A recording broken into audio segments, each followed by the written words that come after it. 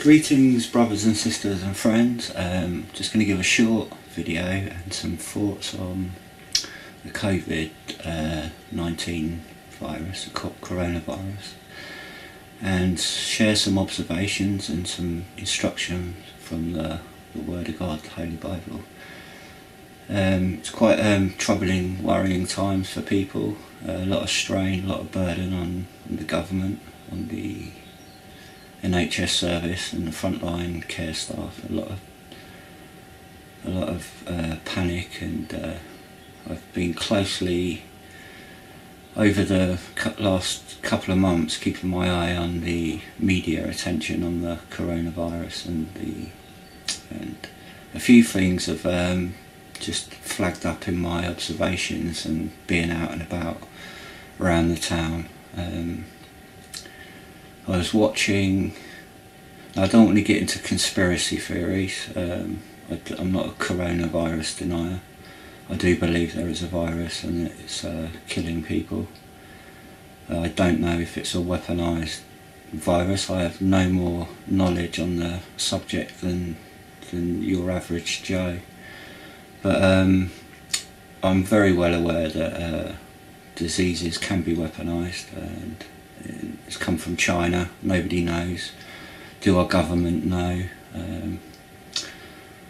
But knowing how the world works, how the principalities of evil in dark places that we wrestle against as Christians, how they manifest themselves in the human race, and the powers in the principalities in the world, not necessarily the lawful leading powers, but the influence surrounding all global power, money, influence, and all the forces of against all governments and people, all the adversity in the world, all the temptation, all the injustice.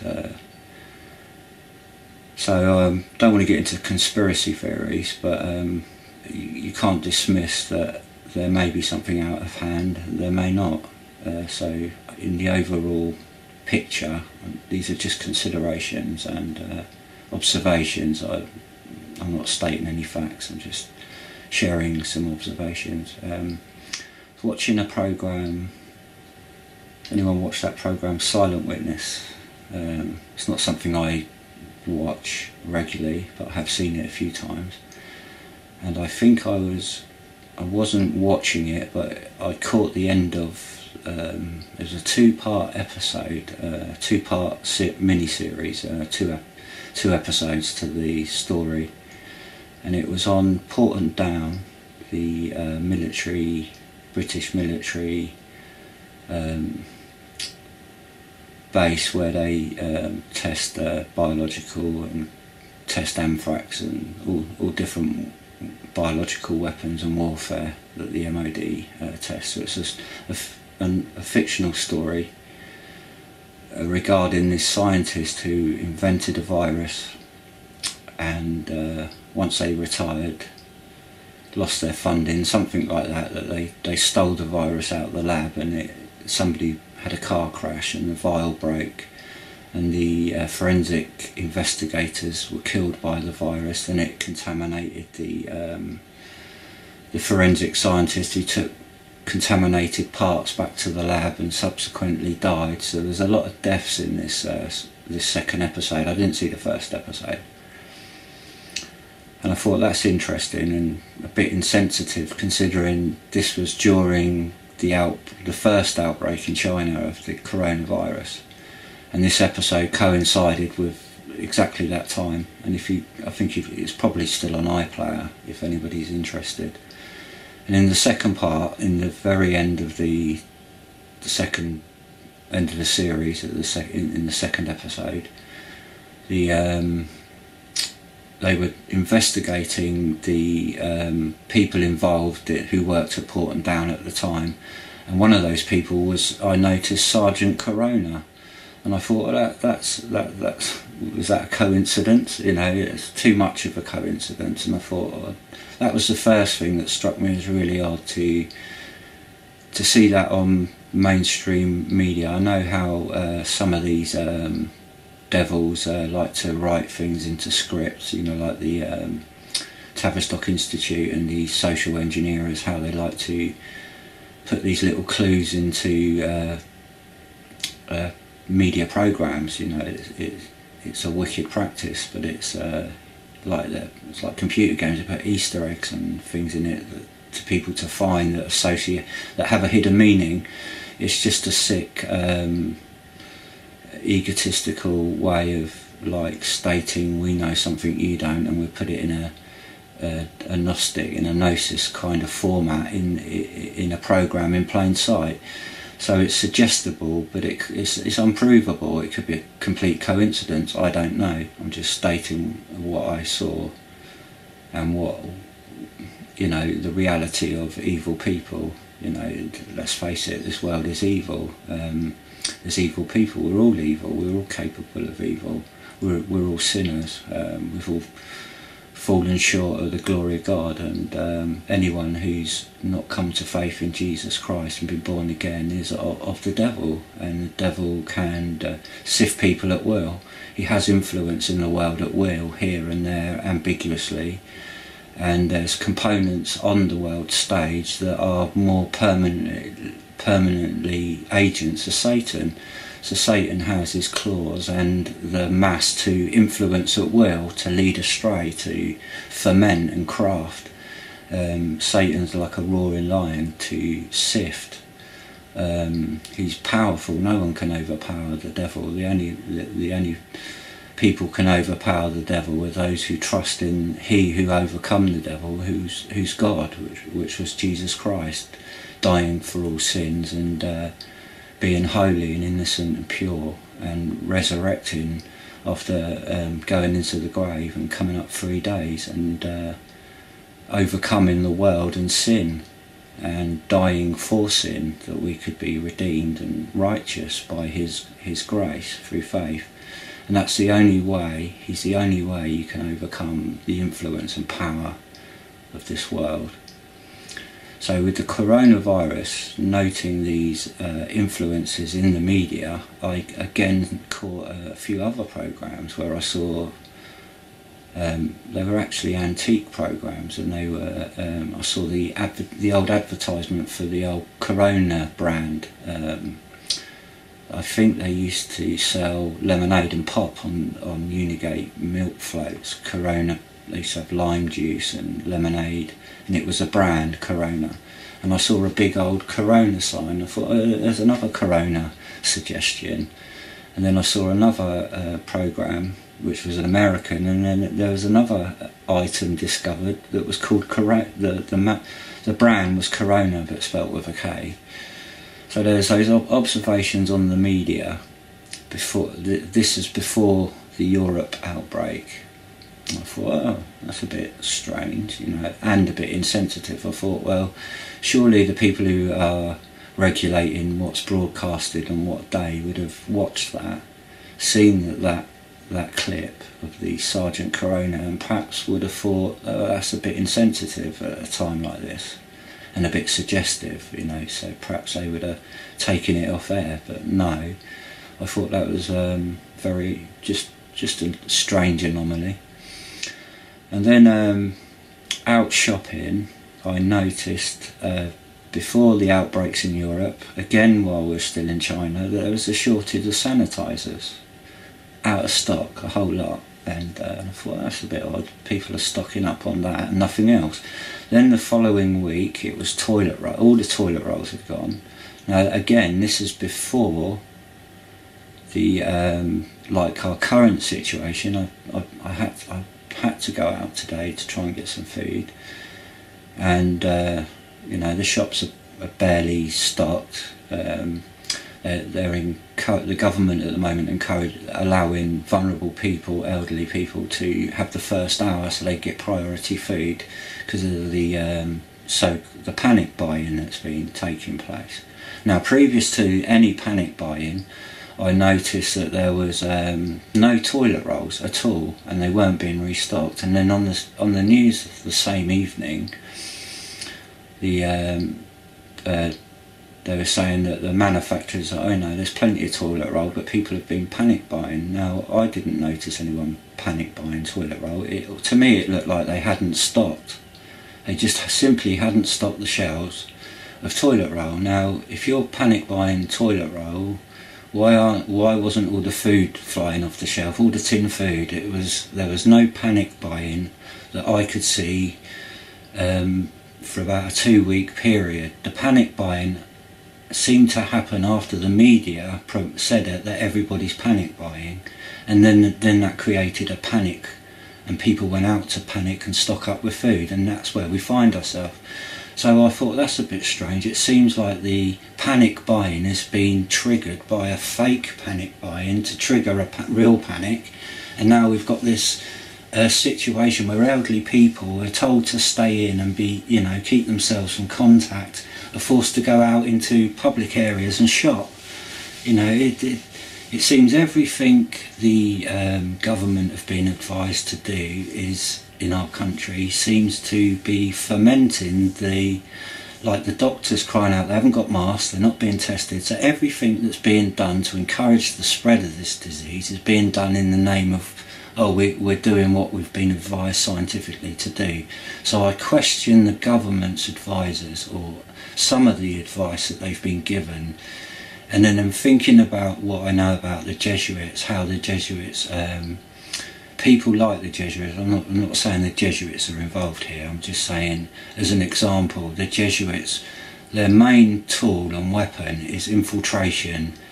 They're very, if you read study the Jesuit oath, they're very intelligent, well illuminated, educated men, and they study hard, they're experts in their field, and they don't wear a collar and a Jesuit written on them. They are professional professors or scientists, or they're in a disguise. The Jesuits are masters of disguise and infiltration and being advisors to governments and kings. That's their role in history. They're always close to the power. There's an influence. And the way the Jesuit works, they have an agent, and he will be an advisor, and he will go back to the main group, relay all the intelligence and information he's gathered. They'll have a conflab, and they will direct that agent how to steer and influence the powers that they are trying to infiltrate and influence. Now, that raised the question when I see this, the fruits of our government. I'm not against the government. I think I can commend them in certain ways for the way they've tackled things, but I kind of take the sympathy on the government. They're only in power for a short time. They've got all this influence, and if you think of the government, it's a lawful body in action, and it's a temporary position. Being in number 10 Downing Street, you've only got a short window, but these are lawful powers, and they are. I'm going to read from Romans, give some instruction about the laws of the world.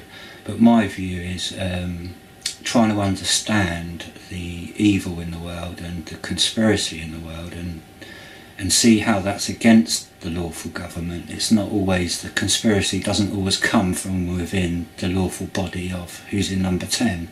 It's the evil influence around the lawful powers to undermine the government, to corrupt the government, to give the government a bad name. It's all that's the game of the media, to undermine the truth, to spin, to create public opinion, to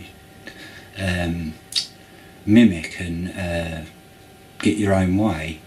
But the government have only got a short window to act, and the law is there to be used lawfully. And if they're acting unlawfully, well, there's not really anything anybody can do about that. It's just the way the evil world is. And but I'm going to read some scriptures, but thinking of how the Jesuits influence and people infiltrate powers and give duff influence, because the government are relying on other sources of intelligence where they haven't got expertise in their own knowledge base, so they have to trust other people. So that is one way the government can be exploited and influenced. They can be handled, they can be managed, they can be deceived. They're human beings at the end of the day, and I think that's why it's important to pray for governments to, you know, they need help, they need some support. And whether you agree with the government or not, you still, as a Christian, we've got to honour the lawful powers. It's as I'll read this from the scriptures. So it's difficult for the government. You know, I do have some sympathy, and if there is a conspiracy, I don't think it comes mainly from the government. There may be proponents in the government who are part of a conspiracy, but I don't think the whole government are the conspiracy. They're just people trying to do their best. You know, in a short period of time, it's almost like an impossible, impossible office to hold successfully, because you're on a changing tide, you know, and the waves are crashing on the rocks, and storms build up. Like with this, we just got out of Brexit. You know, thank God we're out of Europe, and we're looking forward to the future. And then suddenly we got this coronavirus on us, and the shops are empty. So it's uncertain times. Nobody knows what's around the corner from one minute to the next. Nobody truly sees everything all at once to know what's going on. We see darkly. I don't understand all the scriptures. I don't know all things. I'm just a student. I'm just learning in life and learning the Word of God and growing as a Christian and a human being, as a person, as a soul. So I think the wisdom in the scriptures is certain. It's a rock. It's solid, and I think it's in Acts Hebrews put the elders have a good report by faith. You know, that's how we get a good report. We put things into practice when we first call on the Lord and believe, and we repent and we sincerely seek the Lord, and He answers. We feel the joy and the forgiveness and the grace and the peace of God, and the joy that born brings forth in the believer's heart and life. And then you still need faith for the next step, and then faith is constant. You have to continually apply your faith, and when you trust the Word of God and you do it, you get a good report. You know it's true. Or when you're corrected, you know you're in the wrong, and the scriptures straighten you out. You know that you've got a good report. You know your conscience has been, your conscience has been pricked, or you've changed your mind, you've seen the error of your ways, and the Holy Word will straighten you. But if you have no faith in God or the Holy Word and you don't believe it, it's not going to be effective. You're going to become hardened in your conscience, and you're going to slip, or you're going to lose faith. You're going to be damned. Your progression is going to be hindered by your lack of faith and trusting in the Word. That's why we got so many. That's why there's so much apostasy. There's people believe that what they want to believe, or hear what they want to hear, or see what they want to see in the scriptures, and it's very difficult to navigate if you're a believer.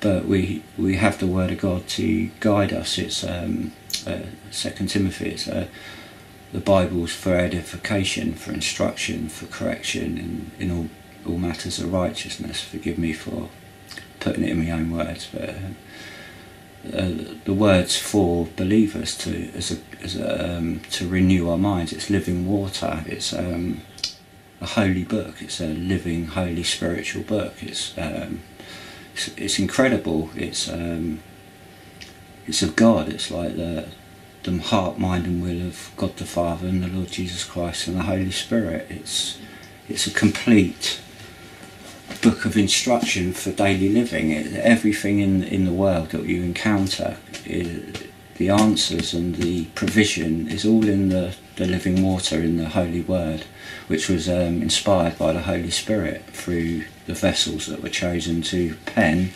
the biblical authorised canon. So we have a faithful living testimony sealed by the precious blood of Jesus Christ and the apostles, written, recorded, and then lawfully exegeted and presented as a King James Bible. You know, I thank God that I love the scriptures. It's a treasured possession, and my testimony and the love I've been given from the Lord and Jesus Christ and God the Father, and the blessings of the Holy Spirit, and studying His living word, and to gain a good report through faith.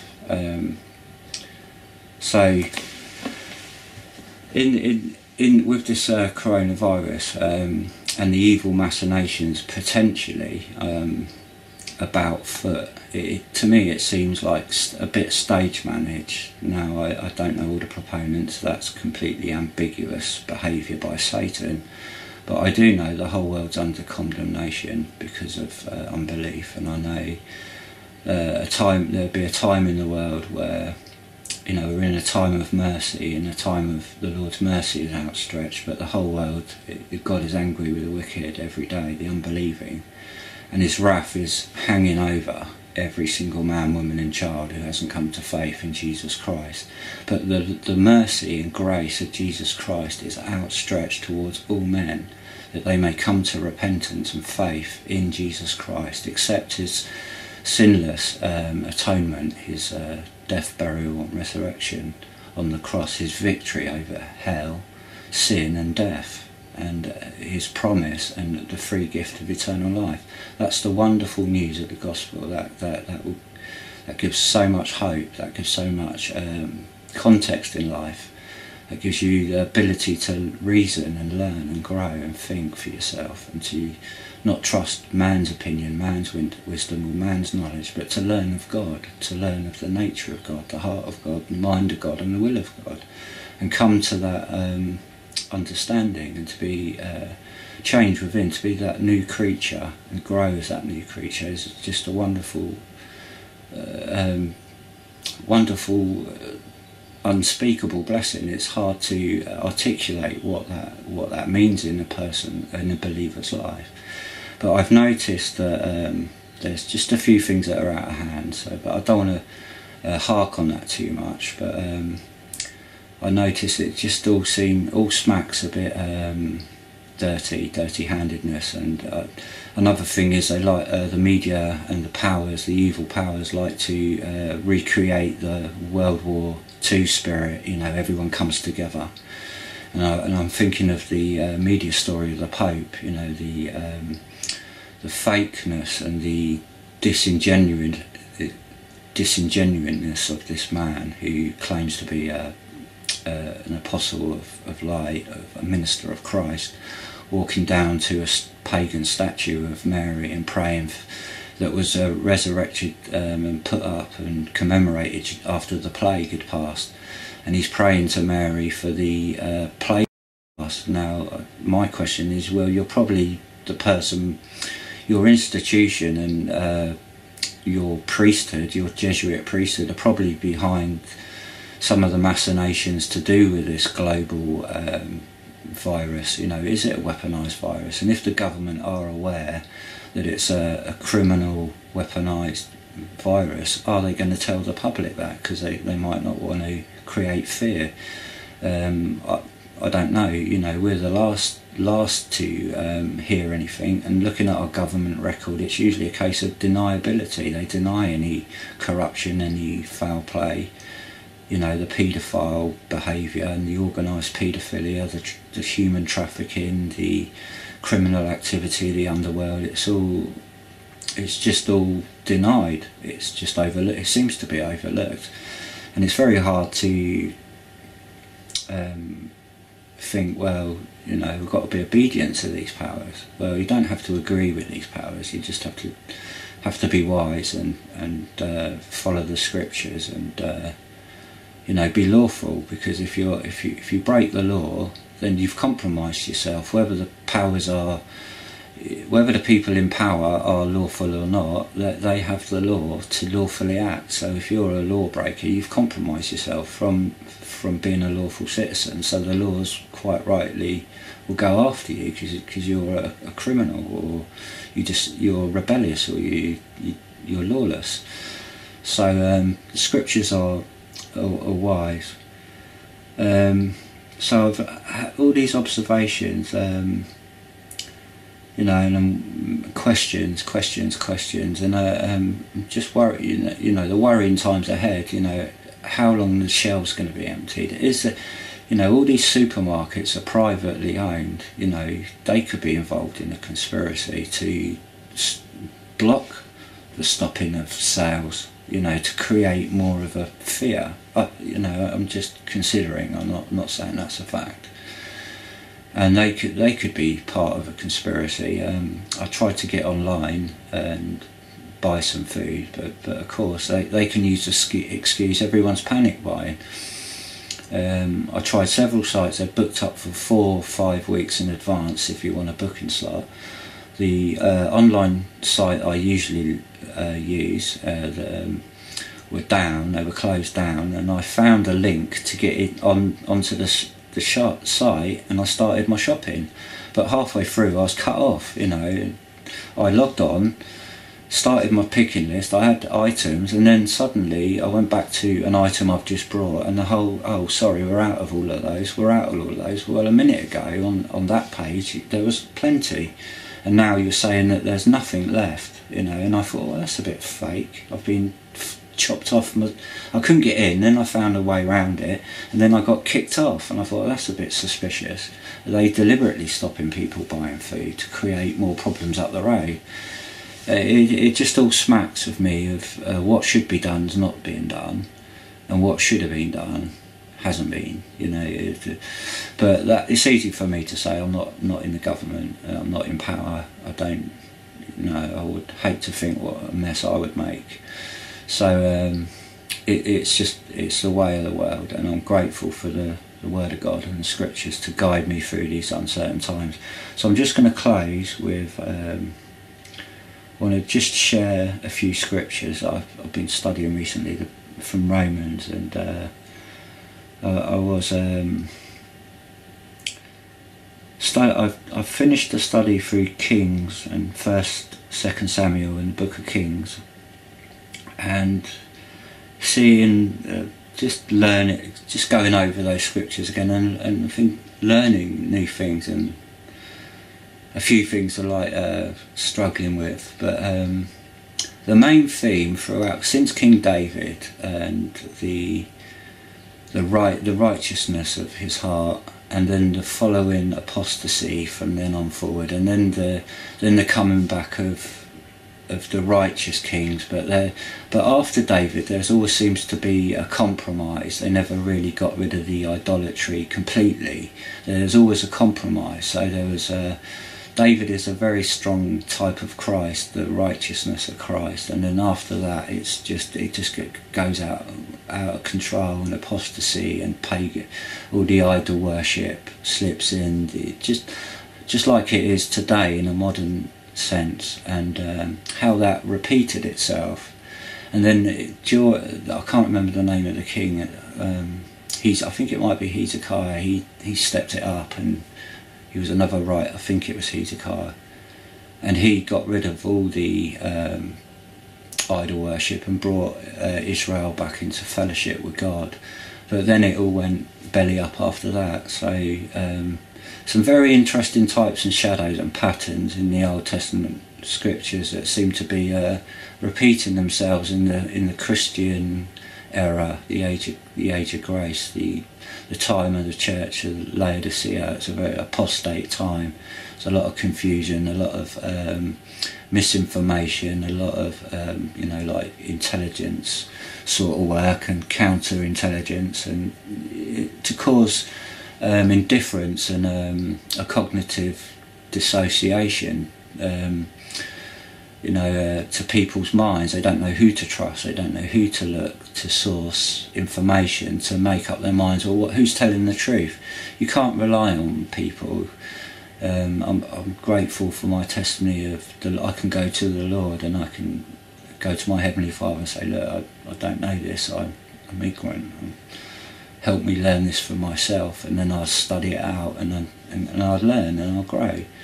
I'm grateful for that just balance, how to measure and reason and test. I make mistakes with scriptures, but hopefully I'm always open for correction, and because I want to be faithful. What's the point of being saved if you're not, you don't want to do what's right and do the right thing, to love your Lord like you've been loved, to do the right thing? It's just very difficult. I'm a weak, sickly, fleshy Christian, and in some regard, but not in all regards. But I do struggle with repeated weaknesses that at times I get tired of confessing, and but I know the Lord's ever merciful, and he's always answered my genuine needs, not my wants, but when I've really needed help and I've asked, he's answered, he's delivered, he's come through. And even the next day I can panic and fret again, but he's there again for to pray and ask for that help, and he assists. So I'm grateful for my testimony and my good report through faith in Jesus Christ and King James Bible, the Word of God. So I'm just going to close off with, I'm going to read a few chapters, and start with Romans chapter 5. And I'm just going to read straight through. I'm not going to expound on these scriptures, maybe a little, but I just wanted to quickly read some spiritual water. And I just encourage people to study this out, and study all things out in your own time, and measure all things, because that's how we grow. We learn. You can't depend on people.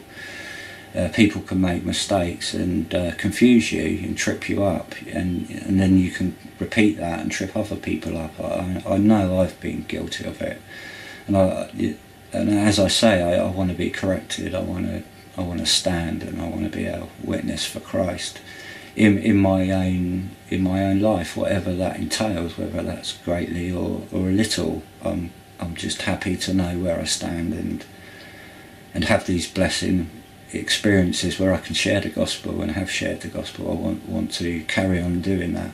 That's the only thing that really keeps me going in life. It's a turbulent world, and I think of Extinction Rebellion. They're all people are,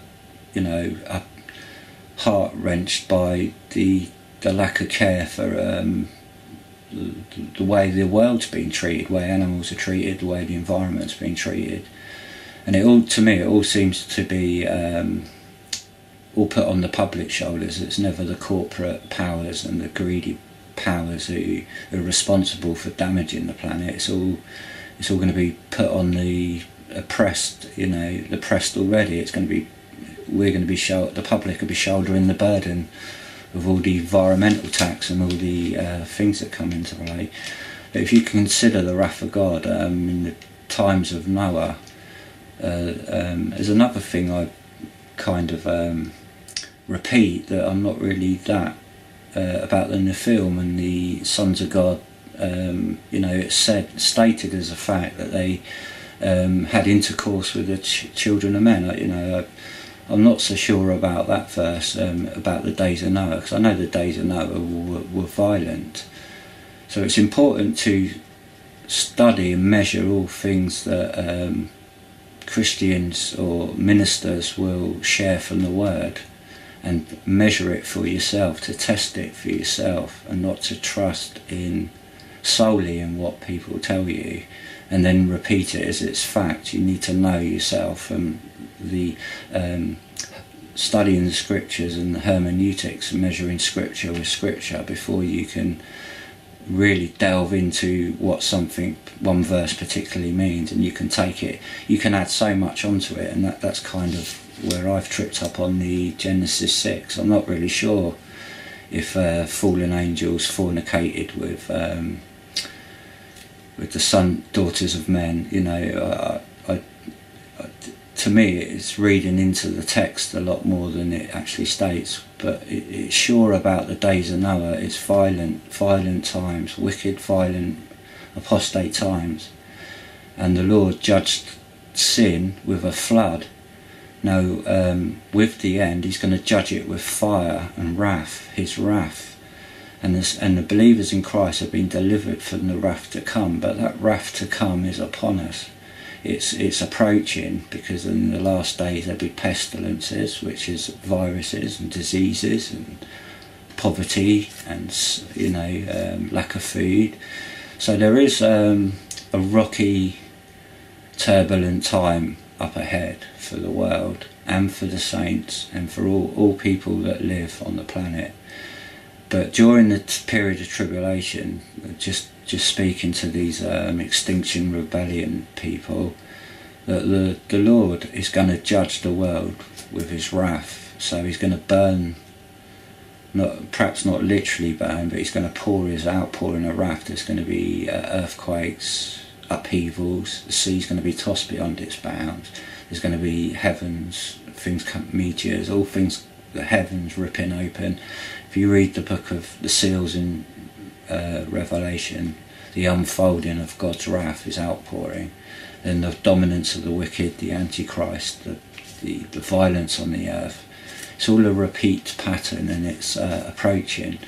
So if you're worried about the environment, well, it's a good thing to worry about. We're supposed to be keepers of the environment, but what you want to consider, if you don't know the Lord, is your salvation, not fixing the world or being like the Lord said, you gain your whole world and lose your soul. You want to lose your life, gain your eternal salvation, to be saved, and then you wouldn't be worried about gaining the whole world. The world, it's the Lord's. It's not.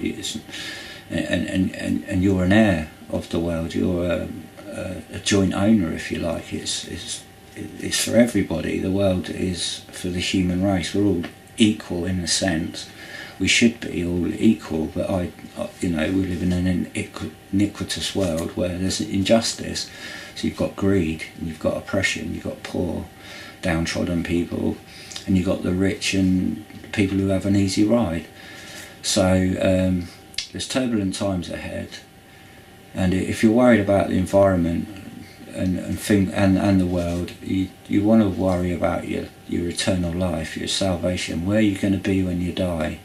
Because you're not going to be annihilated. You're not going to fall asleep. You're going to be conscious, and you're going to be aware in the grave. So if you die unsaved, you're going to be suffering in the grave, and you're not going to be knowing why until you're brought up to face your maker and you're judged. You're judged when you die. So you'll be experiencing, as soon as you die, the torment and the agony and the suffering and the loss. But you'll be lost forever. There'll be no coming back. So it's okay caring for the environment, but chasing it up to make it right as a cause is not going to be enough. It has to be founded on Christ first. You can't save the whole world without saving people's souls first. The Lord changes people from inside out. He doesn't want an outward show of putting the world right, because the world should have been kept right in the first place. It's always down to a few to care and do the right thing, but there'll always be that evil people in the world, that mass of people or that minority of people who will not let any good or lawful, just behaviour, temperate equity allow on the stage. It will crush it because it wants to dominate, it wants to be lawless, it wants its own way, it wants to promote anything goes, it wants to promote immorality. It's a reprobate mind. It has no value of human life. It's without feeling. So you're kidding yourself if you think you're a person or an organisation that can fix the world. You can't fix the world. It's under probation. We're in a period of probation for the world's salvation, mankind's salvation, to come to repent towards God and come to faith in Jesus Christ to receive the forgiveness of their sins and the free gift of eternal life. So if that's you, I'd encourage you to just invite you to seek the Lord while it's today, and to believe, and then to know the living God and be saved and born again, and not focus or worry your worries on vain things of the world, because the world is going to run its course. Evil will run its course, and Christ has already triumphed over all evil on the cross, and evil's going to run its course and realise that and meet what Christ has already done on the cross. He's been victorious. He's right, he's righteous, he's the only light, the only way, the only righteous, holy God, who entered into mortal life as 100% man, but 100% the Son of God, the Word of God, and the Creator with God, in God, God the Father, through His Word, created all things. So Jesus is God, the Creator, and equal with God the Father. And He died, He gave His life up to save sinful men, that none would perish. And that was the gospel message, the wonderful glad tidings of the gospel of peace towards all men, is to receive the forgiveness of sins and the free gift of eternal life. That's the joy, that's the realisation, but it has to be received, it has to be sought for and received and taken and accepted before it can be known, before it can be experienced. You have to have faith in the one who's faithful and true. If you don't have faith, you're not going to know, you're not going to see, you're not going to believe, and therefore you're going to remain lost. So I just wanted to give those thoughts for the people who think that we can make the world a better place, like the fake Christian church does, who likes to appear holy and loving, but you never hear them warning, sharing the gospel message. They're never in line with biblical teachings. They've got their own mishmash of beliefs, and they appear as righteous, holy people, but really they're just wet. Some Christian organisations are just wet rags, and they're in appearance of holiness, but they're wolves. They are in bed, thick with the world and evil powers, and they don't care about people's souls. There's an appearance of holiness, but they're false Christians. They are fake, and these are the sort of people that are threatened by your average born-again Christian who believes in the Word of God. They will go after these people. They will persecute these people. They're not true to the doctrine of the Word of God. They go after some other gospel, they teach another gospel.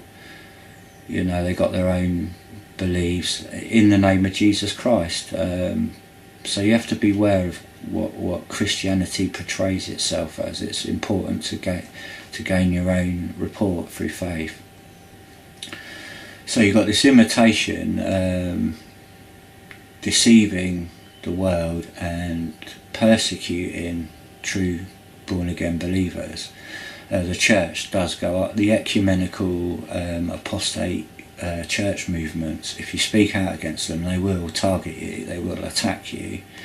That's been my experience. They don't like it, they don't like being told, they don't like to hear the message of salvation and repentance, and they're a niche at their own, and if you don't fit their image, which is the world's image, the world will conform people to its own image. If you're a born-again Christian, you hang around with people in the world, that you will be, the devil will tempt you away from your faith and standing and your state, and you will be turned into, you can slip into that worldly image. You can put on the flesh, you can resurrect your old nature and grow in that, and grow worse in that nature than you were before you were saved. You can carry on feeding the flesh, where you should be slayed the flesh and be putting on the Holy Spirit. So to anyone looking at Christianity in the world, you don't look to the Pope or the Church of England or the ecumenical, which is all churches together. Let's all hold hands with evil. Let's be loving. Yes, it's good to be loving, but you can't, love doesn't tolerate evil. It doesn't like evil. It doesn't like it won't accept liars. It won't accept corruption. So you can't mix what's holy with what's unholy and unjust. So a Christian is separate from the world, passing through the world, not of the world, because it's been purchased by Jesus Christ. It's God's. You're God's property, and you're a vessel of His Holy Spirit. And although you have a corrupt body and flesh, you've been given the grace to put on the holiness of Christ and grow in the Spirit and live for Christ, to be a servant of Christ, an ambassador for Christ, a light to the lost world. So Christianity is not to the world apparent because it's masked by the fakeness of the false church, the whore of Babylon, the ecumenical church movements who are in bed with the world and the world powers, and they're more concerned, like the Pope, of saving the environment rather than the salvation of man and mankind's soul. So I'm just going to close with a reading from Romans chapter 5, just to hopefully give some comfort to why we have tribulation. Perhaps any brother and sister or any person who's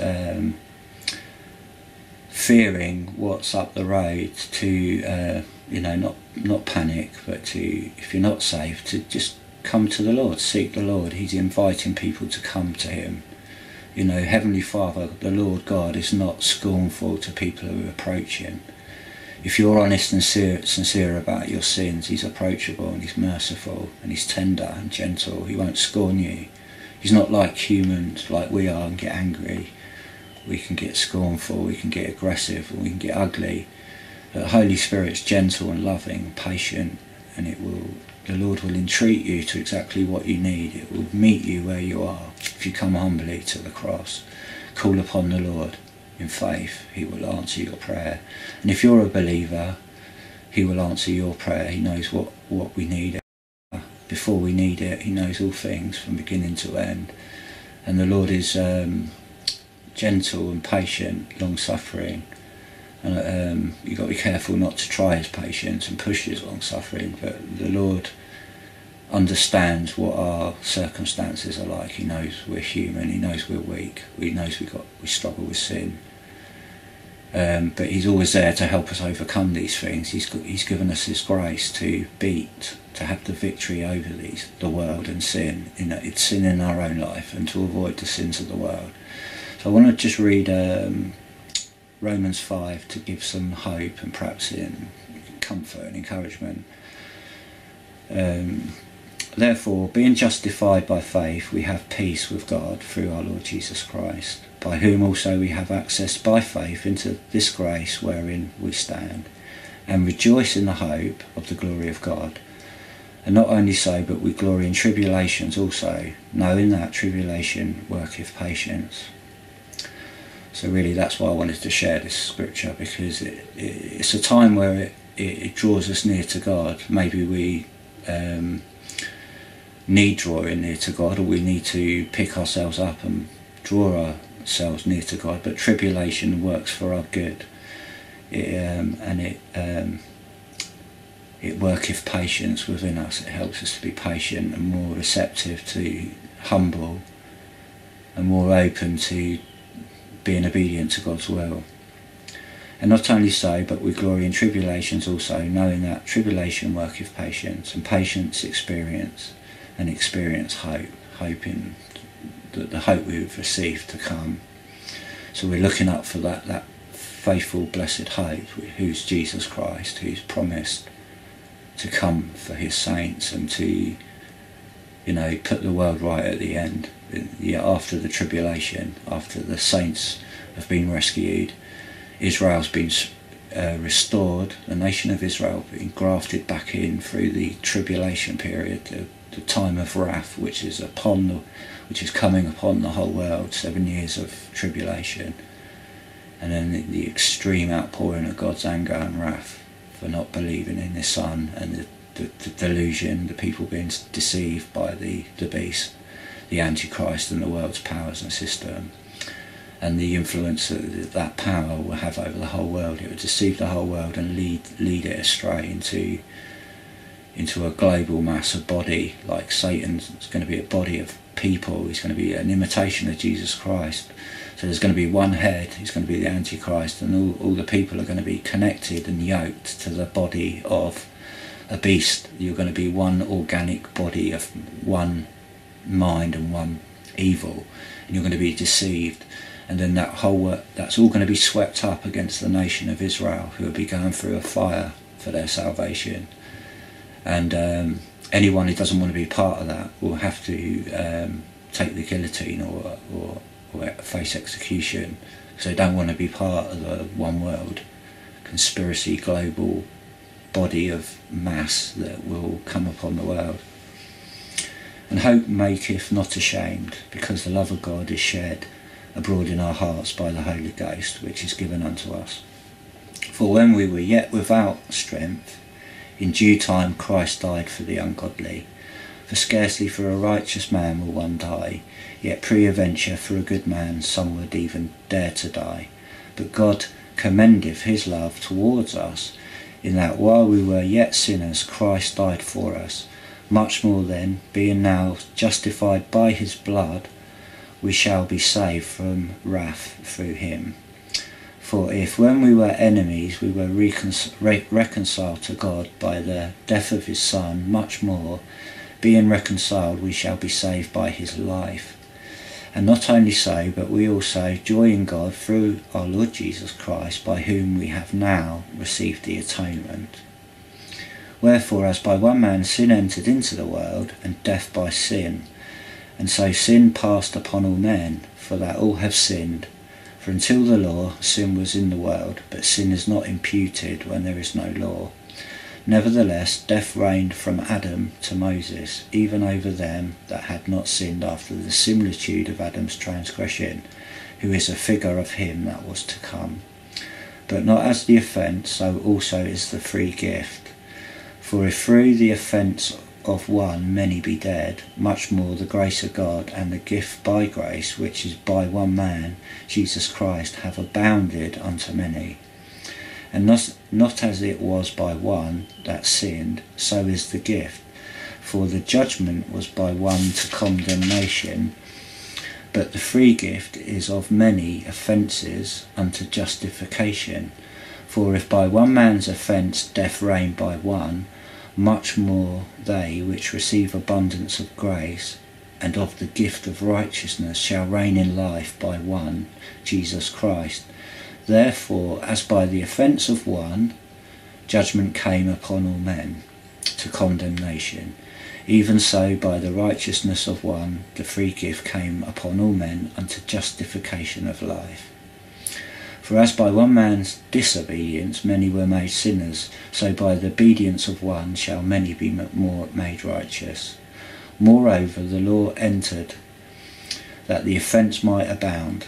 But where sin abounded, grace did much more abound, that as sin hath reigned unto death, even so might grace reign through righteousness unto eternal life, by Jesus Christ our Lord. So as I was reiterate that the whole world's under condemnation, and like Jesus said, we all need to, by his righteousness, he paid for all sin. So by one man we have the justification through faith in Jesus Christ, that we may be saved from our sin through his righteousness. That's the promise, and what's outstretched to the world. And for all those who believe, they're not under condemnation, because they've passed from condemnation into the life because they've received the life that's been given and offered. Who Jesus wasn't a figure who just died and then disappeared. He died on the cross, being sinless and holy, and by the power of God he took up his life and he intercedes in heaven today, now, because God's eternal and salvation is now, it's today, and that time will pass and God's mercy will be withdrawn, and God's wrath will be poured out on the wicked for not accepting what is on offer now, today, in your lifetime, if you've not received the gift of Jesus Christ, the free gift of eternal life, the forgiveness of sins, and the peace and relationship with God. Well, I'm going to read 2 more chapters and then I'm going to close. I'm going to read chapter 12 and chapter 13, and just as some thoughts to consider, and then possibly finish on 1 Timothy. I beseech you therefore, brethren, by the mercies of God, that ye present your bodies a living sacrifice, wholly acceptable unto God, which is your reasonable service. And not be conformed to this world, but ye be transformed by the renewing of your mind, that you may prove what is that good and acceptable and perfect will of God. For I say, through the grace given unto me, to every man that is among you, not to think of himself more highly than he ought to think, but to think soberly, according as God hath dealt to every man the measure of faith.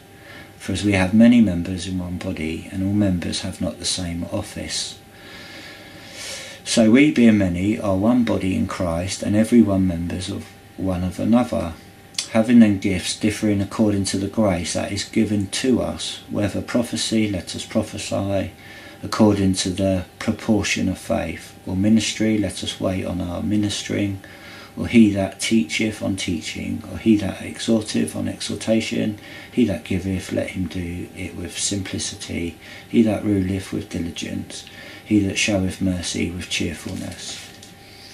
Let love be without dissimulation. Now, I looked that word up.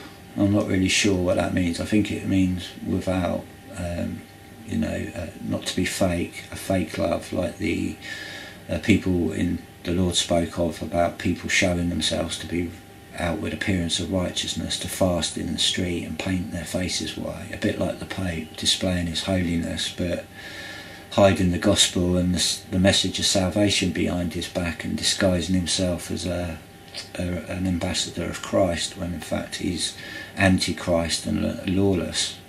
He's a law unto himself, and he sort of like believes he's justifying his own kingdom, his kingdom, what he thinks the kingdom of God is, to bring about the kingdom of God on earth. Well, only Christ can bring about the kingdom, because he's the king, and the kingdom of God and the kingdom of heaven is born within a believer's heart, and when Christ comes back, that kingdom will be with Christ when he comes, and he will restore his kingdom to the earth.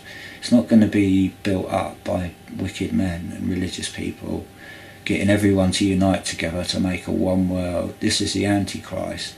This is the Antichrist spirit working through the apostasy, the corruption of the truth, going astray. It's going to form its own idea of what it thinks the Bible teaches, where in fact, if every student of the Bible can test that that's not true, that's wrong, that's an imitation, that's reprobate, that's not going in line with the Word of God.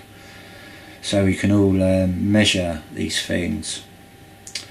Let love be without dissimulation. Abhor that which is evil, cleave to that which is good. Be kindly affectioned one to another with brotherly love, in honour preferring one another, not slothful in business, fervent in spirit, serving the Lord, rejoicing in hope, patient in tribulation, continuing instant in prayer,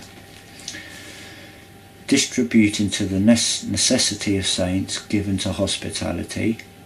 Bless them which persecute you, bless and curse not. Rejoice with them that do rejoice, and weep with them that weep. Be of the same mind one toward another. Mind not high things, but condescend to men of low estate. Be not wise in your own conceits. Recompense to no man evil for evil. Provide things honest in the sight of all men. If it be possible, as much as lieth in you, live peaceably with all men. It's not always easy. Some men just don't want to, you know, some people deny the truth, some people go out of their way to hurt you, or, you know, won't let go of something, or just look for a fight. It's not always possible to get on, you know, to like all men, and to, you know, have your love received by all men. You know, some people hate people who are kind, good and loving.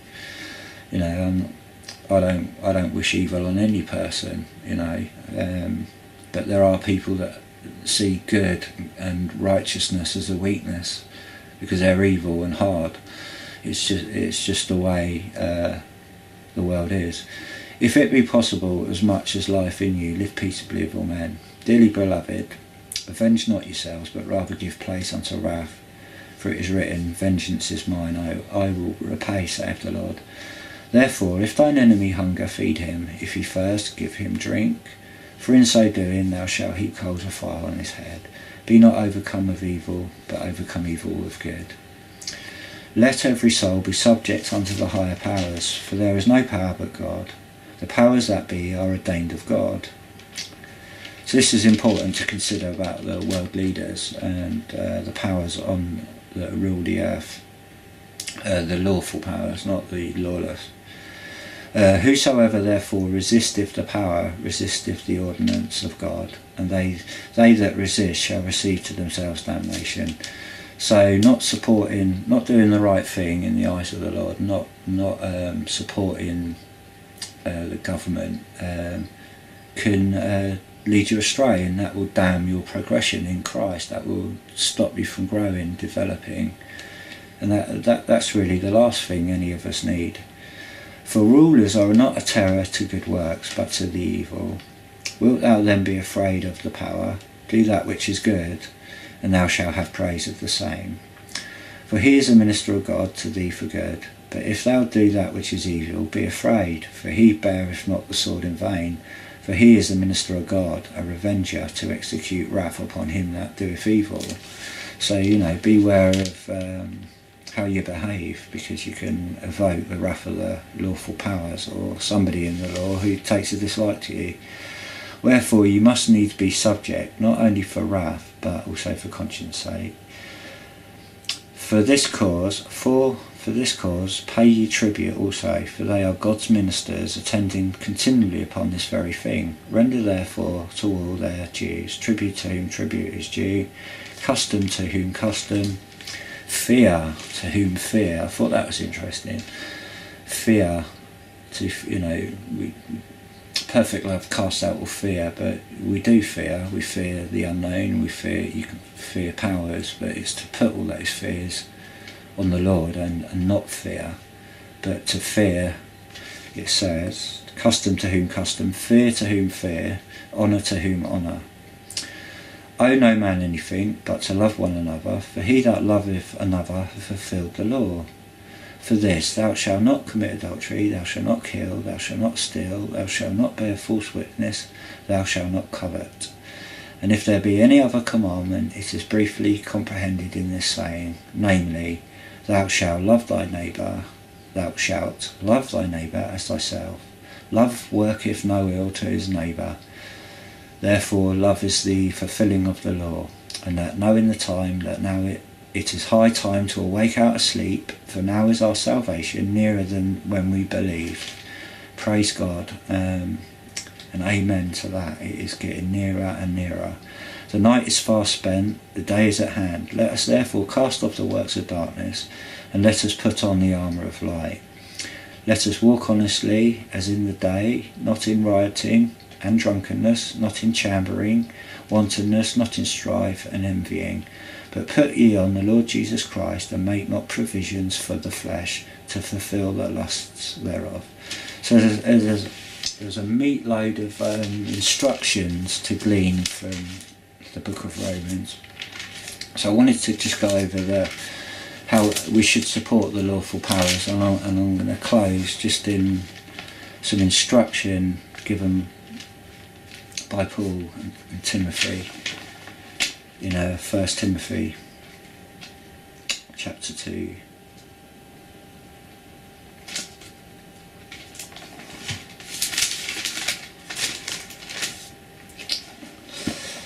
chapter 2, I exhort therefore that first of all supplications, prayers, intercessions and giving of thanks be made for all men, for kings and for all that are in authority, that we may lead a quiet and peaceable life in all godliness and honesty. For this is good and acceptable in the sight of God our Saviour, who will have all men to be saved and come unto the knowledge of the truth.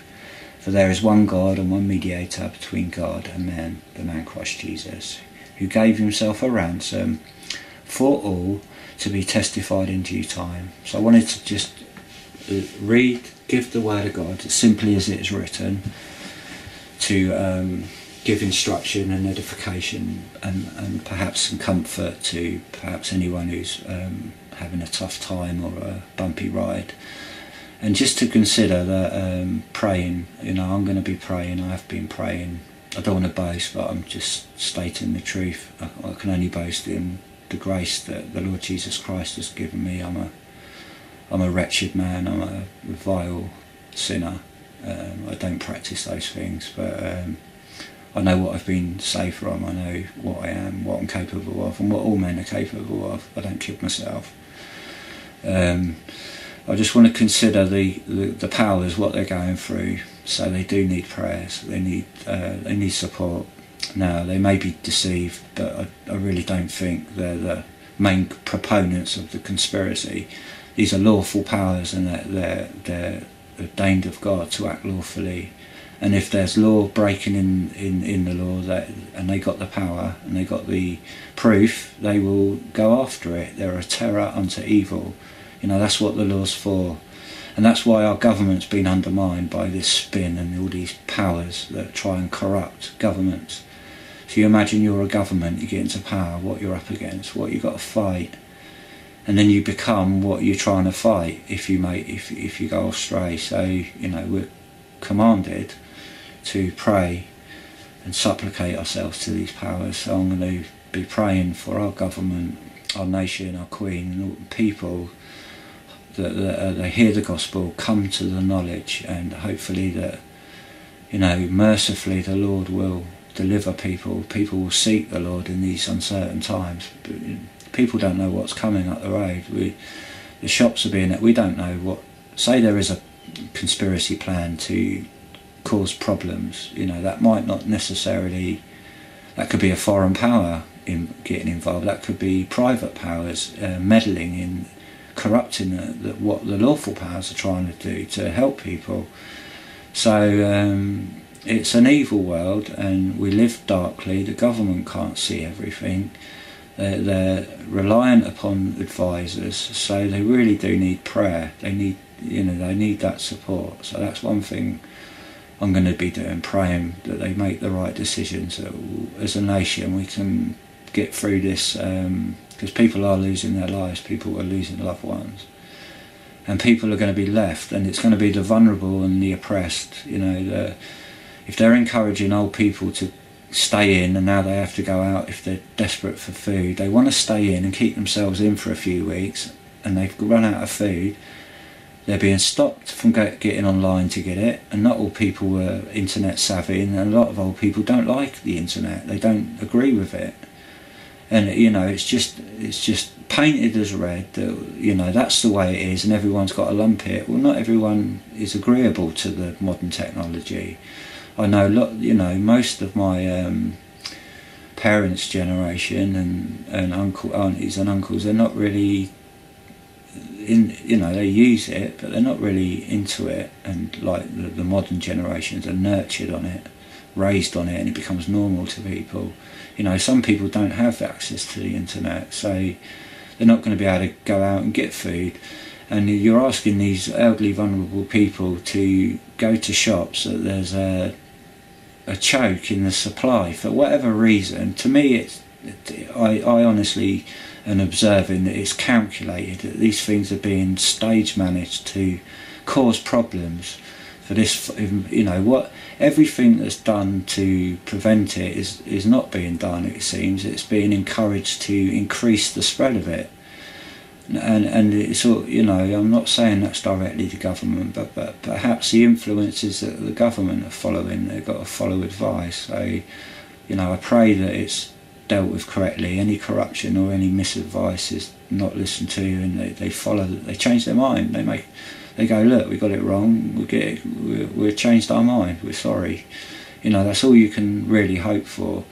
So I'm going to be praying for the government and people to seek, you know, hopefully the people will, you know, be broken by this when they will humbled, and they will seek the living God for answers, comfort and salvation. And that's going to be my prayer and continual prayer. You know, people are suffering awfully, and you know, I've suffered trauma all my life, and any trauma or event I see, it traumatises me. I'm very empathetic, so I do. Sometimes I have to switch myself off, but I am a worrier. I fret, I worry, and I'm grateful for that rock and that anchor and my faith in Jesus Christ, and I want to share that with the world. And I haven't been getting out sharing gospel tracts as much as I would like to and should do. And during this coronavirus, you know, I'm not really sure what I'm going to be doing. Should I go out? You know, am I going to get the virus? Have I got the virus? I've had cold symptoms. I haven't got a high temperature or a persistent cough, but you just never know. The knowledge on the virus isn't complete. They're learning about this virus. It's the manifestation of its symptoms, and that can manifest differently in every individual. So nobody knows what's up the road. I don't know what I'm going to take one day at a time and continue in faith. And I'm just going to close there and wish everybody and pray everybody is blessed. All the saints are blessed and uplifted. All the sisters are covered and full of the Holy Spirit, and any vulnerable brother and sister in the Lord is upheld and you know, blessed greatly. And I pray for the weak, and I pray for those in the world to seeking hope and comfort, that they will receive the help they need and they will receive proper care. People in hospital will get the right things, but inevitably there's going to be a mess. I know the world can chew you up and wreck lives, and it can all be, oh well, you know, these things happen. So there's going to be heartache, it's going to be tragedy, and that's all on the government's shoulders. That's all on their responsibility. So I'm going to be praying for our government that they're sober in their judgments and they're God-fearing, and I pray we get through this uncertain time, and the gospel will have free course. I'm sure it will. And I pray for my brothers who are out teaching and preaching the gospel. They're blessed and upheld and delivered from, you know, violent people and persecution and hatred, and they can deliver the message of salvation with joy and be lights to the world. And that's what I'm going to seek to do in the future and continually, and that's what I'm aiming to do with these online videos, to reach out to lost people looking for salvation. And I'm going to close there. Wish everybody well and a blessing in the name of our beloved Lord and Saviour, Jesus Christ. Amen.